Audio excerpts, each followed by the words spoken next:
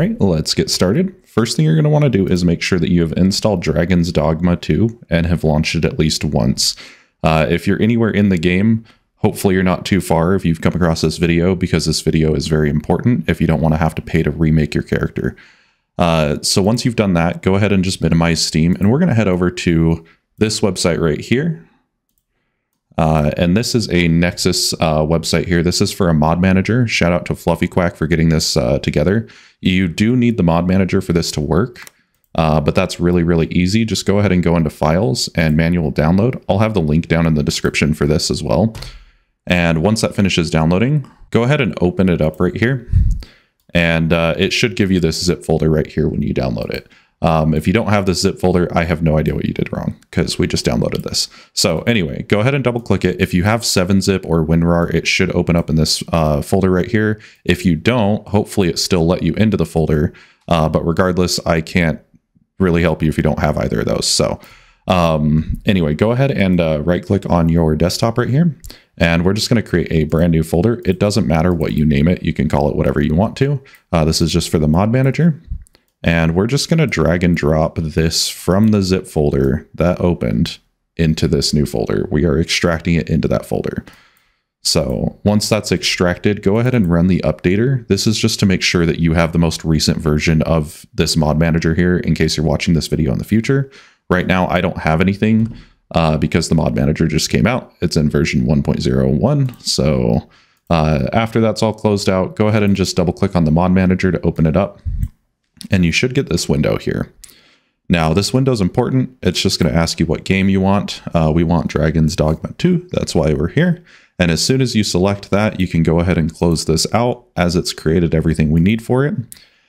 And the next step, we're going to go into that new folder that we created on the desktop. We're going to open up games. We should see a new folder here for Dragon's Dogma 2.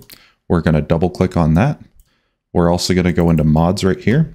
And this is what's going to bring us to our next section here, which is the early and cheap art of Metamorphosis mod.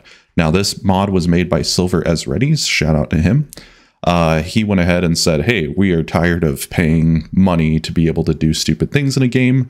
Why do we have to pay money for an item? So he just goes ahead and gives you this item right here in the very beginning of the game. At the very first shop, you can buy the Art of Metamorphosis. It's very cheap, and it's just, you know, a small amount of gold. So if that's what you're into, go ahead and click on Files right here. We're going to manually download this, and we're going to go ahead and open up this right here. So again, we have another zip folder. We're going to double click to open it, and it's going to give us these files right here. When we open that, we need to extract these into the mods folder for Dragon's Dogma 2. Now, this is the mods folder, again, that's inside the mod manager. This is not the actual game folder, so keep that in mind. But once you've drag and dropped this into games, Dragon's Dogma 2, and mods, it should be all ready to go. So once we have that all done, let's go ahead and back right out. We'll reopen the mod manager, and you'll see it just popped up right here, Silver Art of Metamorph. We'll check it to make sure that it's installed, and we'll launch the game. And you guys should be good from there.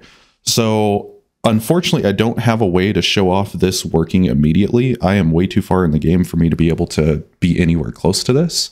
However, I will be playing around with it, and I will not post this video if it doesn't work. So I do want to thank you all so much for watching. If you guys liked this video and it helped you a lot, make sure to leave that like on that like button. That tells other people that this video was good and helpful.